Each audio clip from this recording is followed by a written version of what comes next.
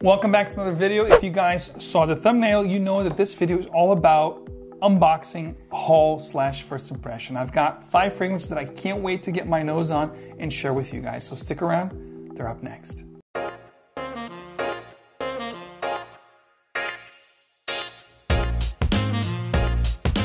Welcome back to another video. I'm Max Forti. Today we're talking about 2 fragrances from JOVOY or JOVOY that I love. You guys know how much I love this brand. And we have 2 here that really intrigued me. One is called L'Art de la Guerre, which I believe means the art of war. We have another one here that is called Ambre Première, which means Premier Amber. And then we have 2 more fragrances here that I will be sharing, actually 3 more fragrances that I will be sharing with you today. One of which is from the collection, the new collection from OLFACTIVE Studio, which is a brand that I spoke to you guys a lot about, when I first started doing reviews here on YouTube. I'm talking about, 2014, 15, and 16. And I do enjoy this particular company a lot, especially Chambre Noire, which I believe it's a masterpiece. But let's check out Iris Shot here. I love Iris fragrances, so I'm very intrigued about this one. And then we have one from CHOPARD, which is a company that doesn't really get much play or much limelight here in the fragrance community. And this one here is called, from their private blend, this is called Miel d'Arabie, which is, translating it's honey of Arabian or Arabian honey. Can't wait to try this. I love honey fragrances, especially with an animalic facet. And here is a brand that does not get any play here on YouTube. Why is that? You guys, tell me at the bottom. Let me know in the comments if you've heard of this company. This is Chris Collins. Used to be the model for not Tom Ford. He used to be the model of Ralph Lauren for many years. I believe he used to play basketball as well. So Chris Collins, model, entrepreneur, came up with his own fragrance brand, I believe in 2016, if I'm not mistaken. And I haven't really tried much of his stuff, but I figured I'd get one of these fragrances. It has some notes that really sounds good and intriguing to me. This is called Sweet Taboo, and I can't wait to share with you guys. So let's crack these open and let's get smelling. All right, I'm going to start with the 2 JOVOY first, the 2 fragrances from JOVOY or JOVOY. This one here, L'Art de la Guerre, the art of war. Let's see what we get out of this fragrance. I haven't really heard much about this particular fragrance in the community. My favorites so far from the brand are going to be Psychedelique, which is a gorgeous patchouli fragrance, as well as Private Label, which is an outstanding vetiver-based scent. All right, so the first one we're talking about is going to be, and by the way, these are 50 mils. I went with the 50 mil. Love the presentation here. The box has this leather-like feel. The fragrance sits perfect in the middle, and then it slides in. Really nice little coffin action here. L'Art de la Guerre label on one side, JOVOY label on the other side. Details at the bottom. Thick metal cap. And the sprayers are actually pretty good on this company. One of the best niche sprayers out there. Real nice blast. Wow, this stuff is good. It's a little floral, very fruity, and a little bit smoky. Let's see what we get as far as notes. L'Art de la Guerre. Nose behind L'Art de la Guerre is going to be Vanilla Muraccioli, which I believe is Italian. And the fragrance has a very nice, fruity, and unique opening. You're going to get rhubarb with green apple, which is really nice and citrus and, juicy and fruity. I love the rhubarb in fragrances. It's not quite used much, but when it's used correctly, it gives the fragrance a really nice character and texture. And I really love the opening here. The green apple is going to be very present. If you know the scent of green apple shampoos, you're definitely going to get that green apple, the ones right in the get-go here, right up front and center. The heart brings forth this floral kind of a, dance between immortelle, violet leaves, and lavender, which, needless to say, I'm a big sucker for lavender, so this is already a winner for me. I'd love to see how this is going to transition on my skin, but so far here on the little blotter, it is a winner. And at the base, you have leather, patchouli, oak moss, labdanum, and sandalwood, which I can see a little bit of creaminess poking in. The leather here is not going to be skanky or animalic or animalistic. Instead, it's going to be a very wearable leather that's, almost bright, but not quite. Has this like suede cozy effect. So the scent will transition. This is going to be a complex fragrance that will definitely be different for everyone's skin. But I do like what I get here so far. Definitely, I'd say first impression grade here, first impression rating. I would give this a 7.5 out of 10. Really nice first impression on this one. Next up, also from the JOVOY, I love amber fragrances, especially as the weather starts to turn and get cold out. Late fall into the winter time, between late October all the way until about February here. This stuff is going to be probably one that I will wear Granted, it has to blow my socks off. Let's see if that's going to be the case. And the fragrance here is going to be Ambre Premier. So, you know, Premier Amber. I love Amber fragrance. I'm really excited about this one. I looked at the notes, and it looks like this could be another one of my favorites from JOVOY. Let's take it for a test drive. All right, Ambre Premier, the nose behind this one, again, the same deal here. It's gonna slide out. You have this little satin thing here that you can pull the bottle from.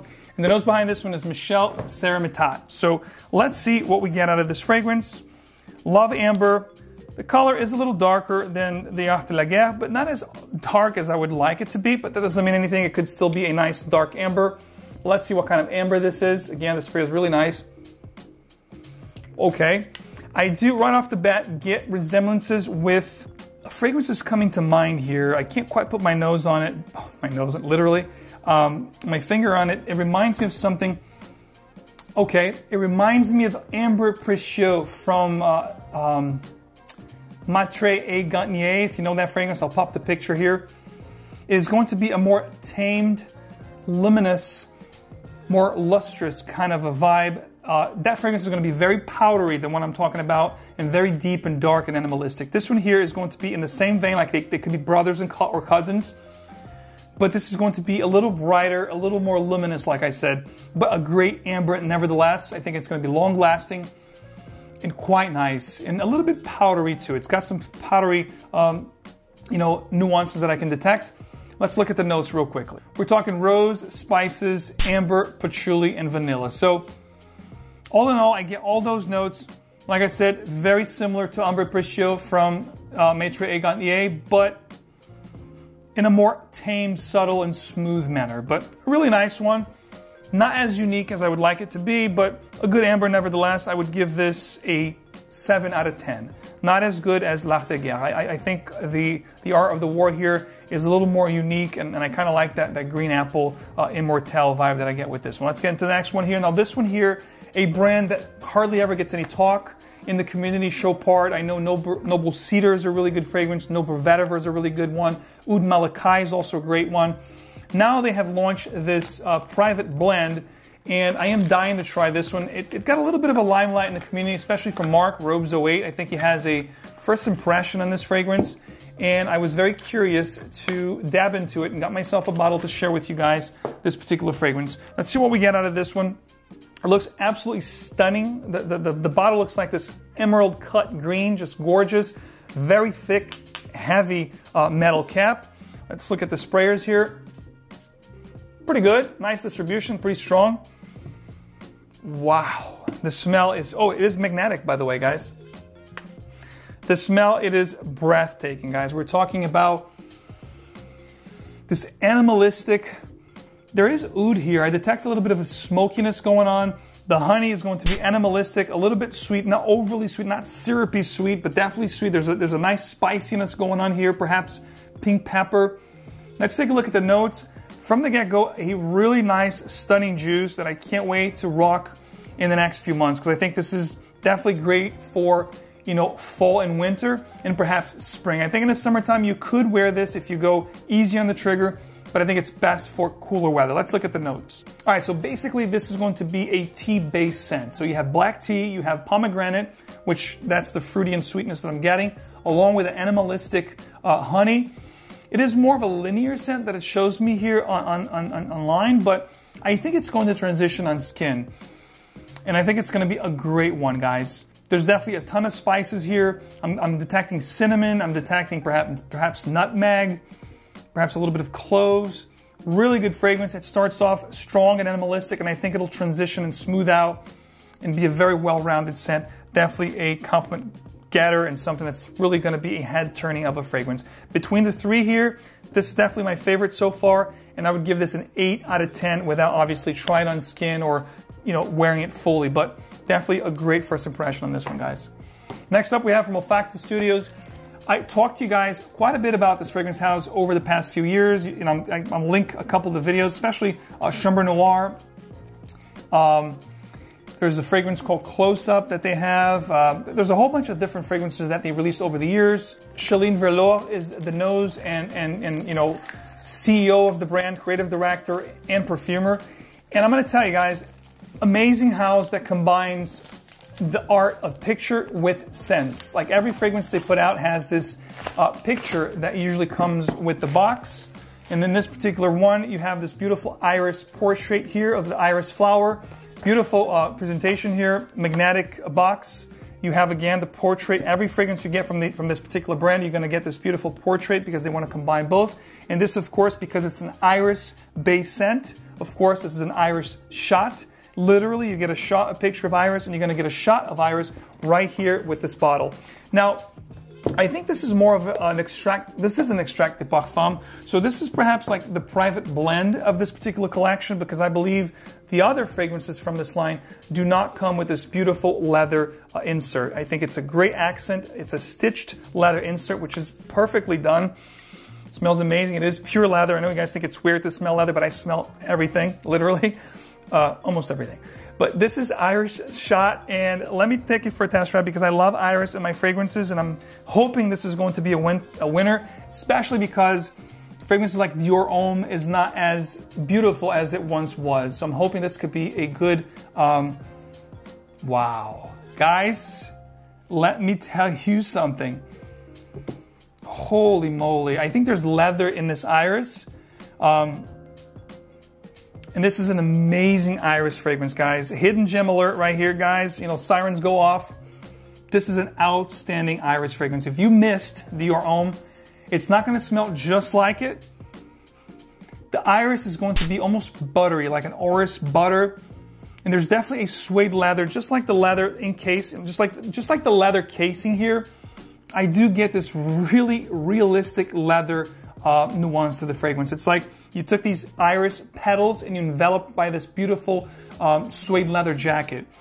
That's what I'm getting the most here. It's creamy, it's inviting, it's you know, voluptuous, very intriguing, and extremely well done, guys. I love iris fragrances. This is one that I can definitely see making top lists for me, you know, especially like fall and especially in the springtime. This is a versatile fragrance that you can most definitely wear all year round. That's what I'm getting as a first impression. I can't wait to actually try it on skin, but so far, this is going to be a 9 out of 10, guys. It's almost 10 out of 10. If it gives me the performance and if it agrees with my body chem, this will be a 10 out of 10. Just amazing iris right here, perfection. If you love iris, I think this is going to blow you away. I know I love this so much, guys. The nose behind this fragrance is none other than one of my favorite noses of all time, in the top 10 for sure, best noses.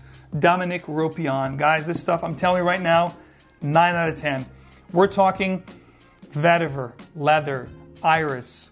There's some aldehydic notes also up top, which gives this almost like a Chanel-esque kind of a vibe to the scent, but really sophisticated, elegant, and extremely pleasant, guys. Just beautiful fragrance. 9 out of 10. Let's go to the last one right now. Last but not least, we have Sweet Taboo from Chris Collins, as I spoke to you guys about in the beginning. This is going to be a first for me.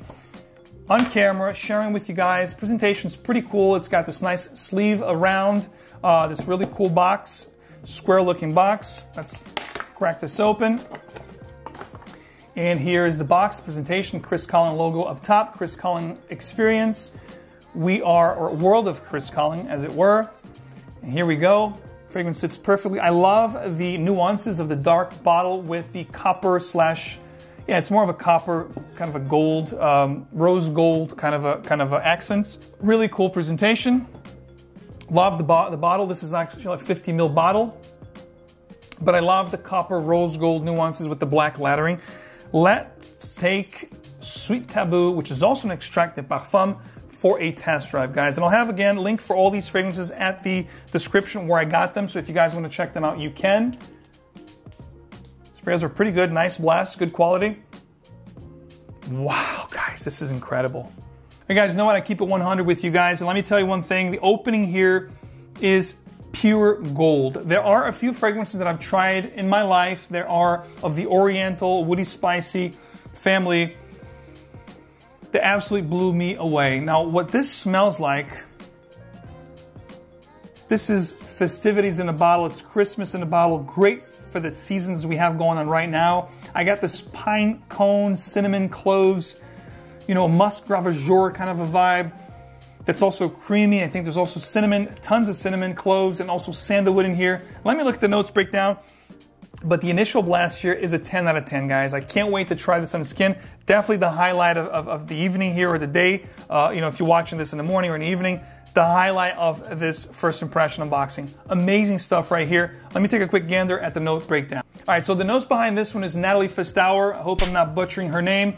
And what this fragrance has is a combination of great notes that I love. We're talking cardamom, we're talking spices, we're talking cacao. There's definitely a beautiful creamy cacao that comes to play. And I can't wait to rock this because from the paper, it's so powerful and it's so beautiful with all those notes that I'm talking about. It's getting creamier, almost like a lidge type of a vibe, that cacao with the patchouli and the fruits. Definitely an outstanding fragrance, guys. Really love this, the scent DNA here.